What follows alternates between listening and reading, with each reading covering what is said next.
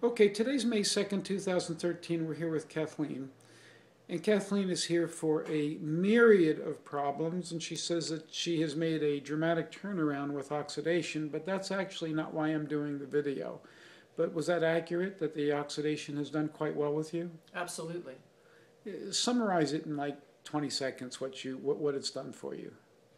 Well, after my first IV treatments of ozone and essential phospholipids and L-glutathione, I turned a corner.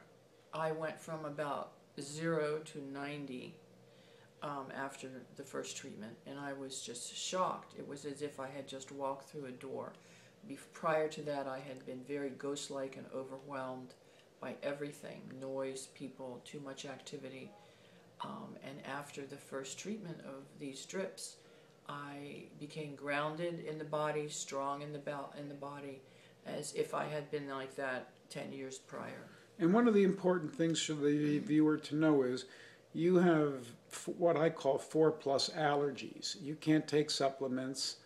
You can't even take probiotics. You're allergic to dozens of things, correct? Yes. And you're able to tolerate these quite well, correct? I do wonderfully with the drips. In fact, the drips are the only thing that my body will tolerate. I can't tolerate vitamins or most foods or herbs or tinctures, nothing. Our goal is to turn that around, and hopefully the oxidation can reset your immune system. The main reason why I wanted to do this, though, is for your teeth. Now, before we addressed your teeth, tell us about the palpitations you were having.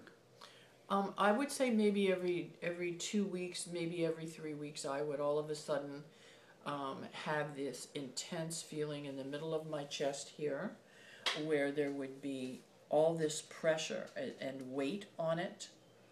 And then my breathing would be somewhat suspended, and my heart would just race like crazy. And this would happen. This would last about 10 to 20 seconds, in which I just completely stopped everything that I was doing and just allowed this thing to happen. And it was very, very intense. And I knew that if I had gone to a cardiologist, that they would have done a lot of testing, most of it invasive.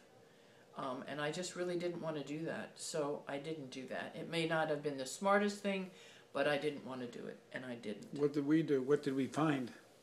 Well, when I saw Dr. Rowan, he talked to me about my teeth, and he wanted me to get my teeth checked out.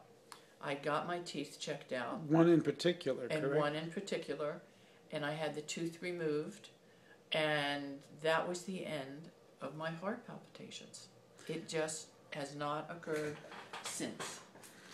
And that was which tooth? It was number 17, right? Number 17, yes. Okay.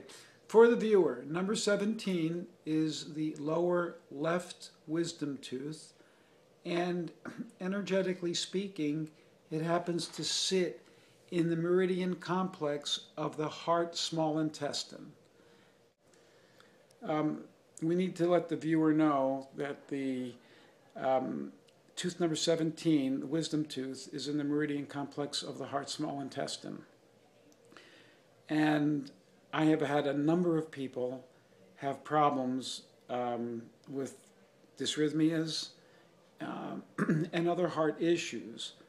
Now, in your case, I picked it up energetically here in the office, sent you to a dentist, and he agreed that there was a problem in there, right? Yes, he did. And so I'm not a dentist.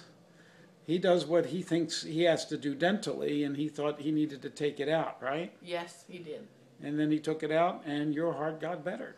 Yes, I stopped having these intense palpitations where my heart just raced like crazy.